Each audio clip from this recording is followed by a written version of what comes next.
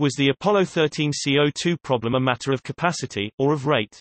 During Apollo 13, an explosion in the service module caused the command module to lose electrical power. This required using the environmental control system of the lunar module to remove carbon dioxide from the air, instead of the one in the command module. However, CO$2 levels continued to rise. The movie, Apollo 13, explains the problem as such. Fred Hayes, expletive, I know why my numbers are wrong.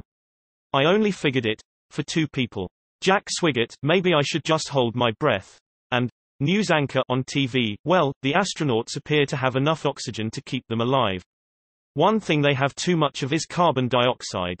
With each breath that three men exhale more of the poisonous gas into the lunar module cockpit, and the scrubbers intended to keep the atmosphere breathable are quickly becoming saturated. The movie suggests that the CO$2 problem was a limited rate. In brief, they can't keep up. That is, the LIOH canisters can only filter so many moles of CO$2 per minute. A normal LM crew of 2 produces CO$2 below this rate, so the filter keeps up. Apollo 13's crew of 3 produced CO$2 above this rate, the canisters saturated, and the excess CO$2 accumulated in the cabin. However, another possibility is that the LIOH canisters have a limited capacity. In brief, they run out. They can only filter so many total moles of CO$2. More astronauts means more total moles of CO$2 to be handled by the LM. Once a canister's limit is reached, no more CO$2 can be filtered, and the CO$2 level rises until a new canister is installed. The CO$2 level could even deliberately be allowed to rise in order to ration the canister supply. Which of these factors was more important in causing the CO$2 levels to rise during Apollo 13? It's possible that both play a role, but I am looking for which one was more relevant to the Apollo 13 situation. Please support your answer with official NASA sources or published scientific research. Answers based solely on speculation, the movie, or other popular accounts are not acceptable.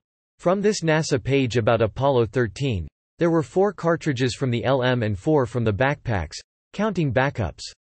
However, the LM was designed to support 2 men for 2 days and was being asked to care for 3 men for about 4 days. After a day and a half in the LM, a warning light showed that the carbon dioxide had built up to a dangerous level. Mission Control devised a way to attach the CM canisters to the LM system by using plastic bags, cardboard, and to tape all materials carried on board. The 4 cartridges of the LM were designed for 2 man for 2 days, that is 4 man-days. When used by 3 man, they should last for 4/3 equals 1.33 days. The dangerous level was noticed after 1.5 days or 4.5 man-days. The needed capacity for 3 man for 4 days or 12 man-days was not available by far using LM cartridges only. 12 cartridges were needed but only 4 were available. A rate problem should have arisen much earlier. From the Apollo 13 Flight Journal, 085-2214 Luzma, Roger. Earth at 24. And it looks like you're getting up to about 15 on the CO2, so we want you to select secondary and swap out the primary cartridge. Over. 085-2230 Hayes, OK. All select secondary and swap out the primary cartridge. Long pause. 085-2253 Luzma, OK, Fred.